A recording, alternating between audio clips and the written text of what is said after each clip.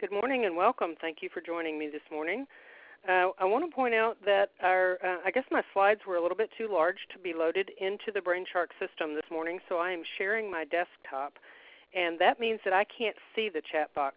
So my request will be, because I don't have anybody manning the chat box for me today either, Sherry can answer technical questions about the webinar process itself, but content questions about the webinar, if you will email me those, if I don't answer them during the webinar, I would appreciate it, and I'll be able to get back to you after the webinar. So my email address is on the very last slide of the handout, and of course will also be on the last slide that you'll see today.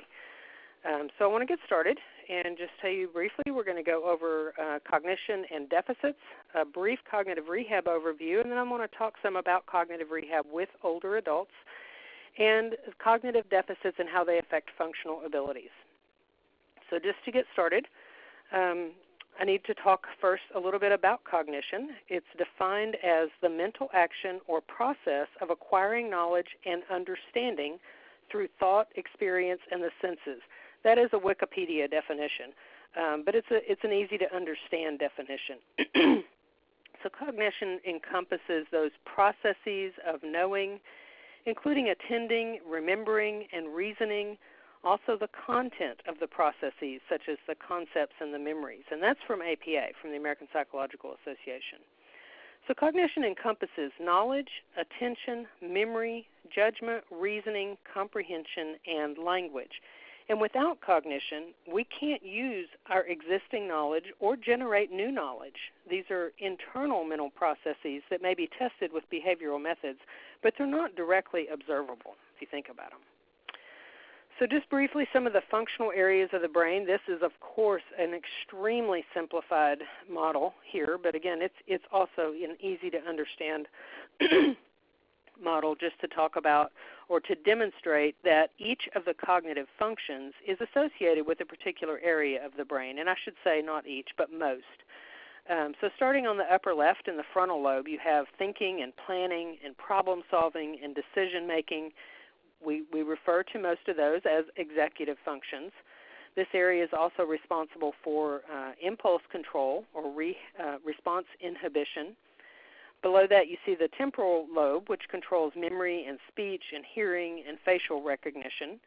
At the rear of the brain is the occipital lobe, where vision and the processing of visual information is located.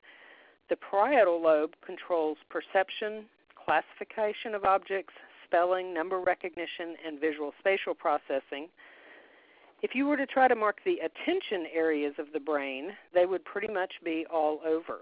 There are attention areas in virtually every area of the brain, in the frontal lobe, the temporal lobe, the parietal lobe, the cerebellum, and the brainstem.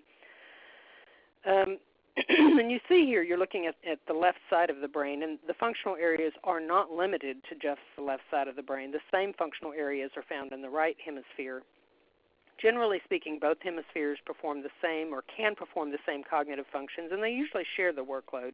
But there is some specialization on particular tasks. And again, there are a lot of diagrams available that show the functional areas of the brain. This is just an easy-to-understand one, and so I like to use it when talking about functional areas of the brain. If you really wanted a more realistic diagram, it would kind of look like this, with each area of the brain talking back and forth with multiple other areas just to perform a single function. You can imagine a complex function. But this is also a kind of an overly complex way of looking at it. Not that it's not indicative of the complexity, but it becomes difficult to discuss it. So the simplified model is one that is used often just in terms of discussion. I want to show you this brief video about what the brain's wiring looks like. There is no sound here, but there's some words on the screen that will tell you what you're looking at, and I will also give you a little bit of information.